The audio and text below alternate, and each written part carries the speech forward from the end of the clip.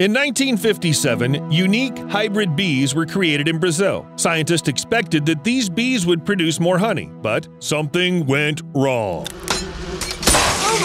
The insects turned out to be incredibly aggressive and attacked anyone they saw. By the 80s, the killer bees had reached the United States. Today, they continue to spread across the world, and it feels like a horror movie. So in today's video, you'll learn what happens to a person when it's stung by this insect. It sounds incredible, but a bee can take away your life. And do bees really die after biting us? Let's find out. So, you were stung by a bee. Most likely, you're not very happy about it. That'd probably be your first reaction. But let's take a look at the bite. In about 2 minutes, the skin will turn slightly red. 6 minutes later, the area around the bite will turn white. And in about a half an hour, a blister will appear. Bee venom has a very strong effect on all vertebrates, so the pain will only get worse. After a day, the wound will be very red and it itches so much.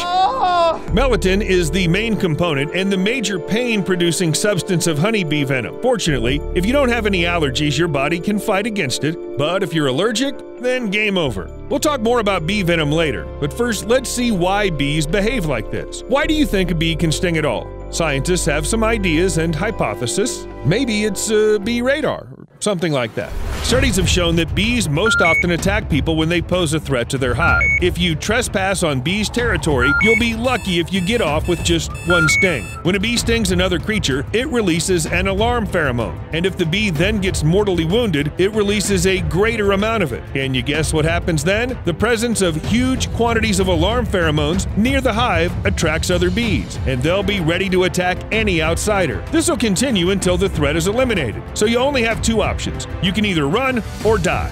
And remember that water won't save you because the pheromones do not wash away, so the bees will keep attacking you once you reappear on the surface of the water. By the way, people say these pheromones smell like banana. Who would have thought bees don't like bananas? For those who've never been stung by a bee, we should probably describe how it feels. Well, you remember the screaming person? It's believed that the pain from a bee sting is comparable to pinching the earlobe. You can try it right now, but be careful. In fact, there's a whole pain index known as Schmidt's scale, and honeybees are the pain level 2, just the second level. In fact, their sting is almost painless compared to other insects. It's far from pain level 4. It includes, for example, the bullet ant bite. Schmidt described these sensations as pure, intense, brilliant pain, like walking over flaming charcoal with a 3-inch nail embedded in your heel. Now, we don't know how a respected scientist knows how a nail in the heel feels when walking over hot charcoal, but let's try not to judge. Surely he's working for the sake of science. Other options to describe a 4th level bite are blinding, fierce, and shockingly electric and torture. You're chained in a flow of an active volcano. 4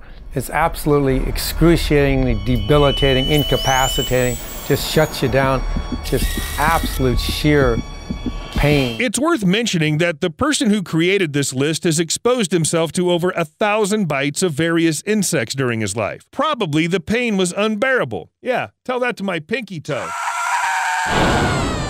That's unreal. But back to bees. You probably know that a sting is fatal for a bee. After losing its stinger, it dies. You could say it gives its life to protect the hive, just like a real knight. But why do bees die? The shape of the stinger is to blame. It's barbed in such a way that it gets stuck in the victim's skin, especially if it's a mammal. The insect can't free itself after the bite. It twitches and leaves the sting along with a part of its tiny organism. Muscles, nerves, a fragment of its digestive tract. After this, death comes in a matter of minutes. Only queens can sting an unlimited number of times and remain intact. Their stingers have a smoother structure, and therefore these bees are able to inflict many poisonous stabs, even in a row. So don't make the queen angry. And what happens if a bee stings another insect? Of course, bee stings were not designed by nature to protect them from people. Otherwise, they'd be attached to the bee in a better way. Their stings are ideal for fighting with other insects. A bee can sting other insects hundreds of times a day until it gets tired or bored. And the bee venom is also a really formidable weapon. But it's not the only weapon they have.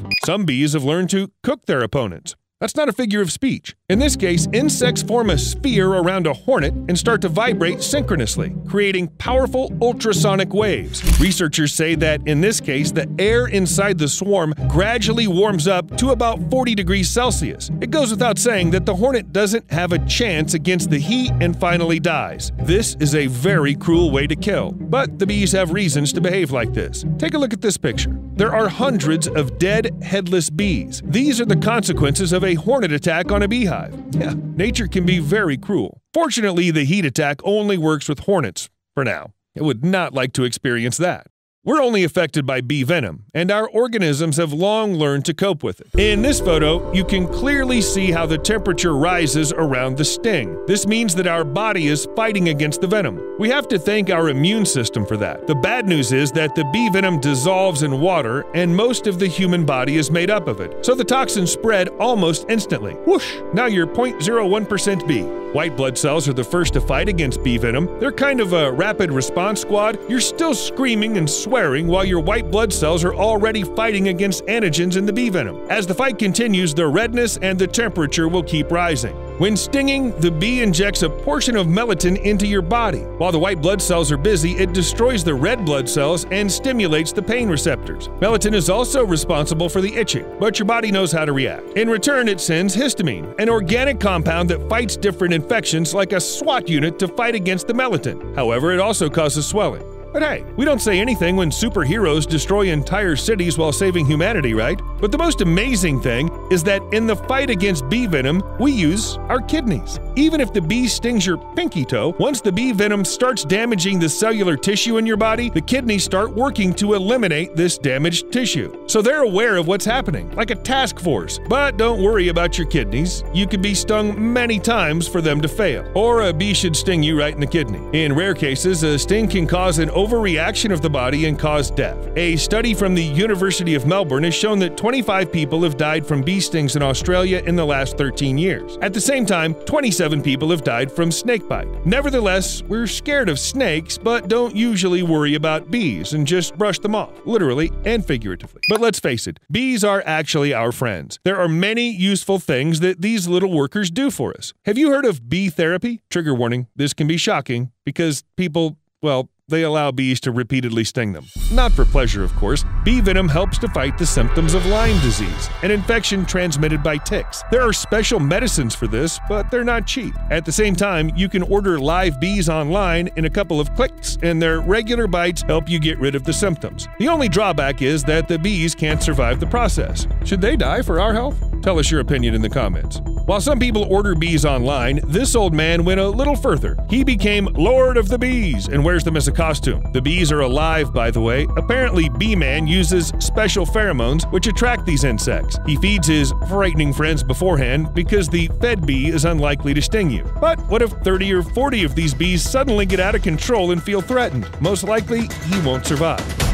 However, honey collectors risk their lives all the time, especially if they work to find unique types of honey which can only be found in Nepal. Twice a year, the bravest men from the local villages risk their lives climbing the steep cliffs of the area. In this place, they find the hives of special wild bees known as Apis dorsata laboriosa. It's the largest species of honeybee in the world, and its nectar has hallucinogenic properties. Now we know why Winnie the Pooh's always so happy. Locals believe that this honey has powerful healing properties, but you shouldn't eat too much because, well, surely you know how hallucinogens work. Now imagine you ate this curious honey and suddenly see bees winking at you. Okay, the last spoon was definitely too much. It's time we all went home. But while you're still here, take a look. These tiny creatures somehow know how to build colonies and scare away predators. They create a wave like fans at a football stadium. If we were predators, we would surely stay away from these bees. What if their favorite team lost today? Or worse, what if they won?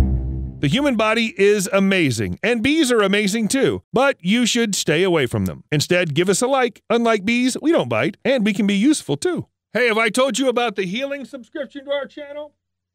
Hey!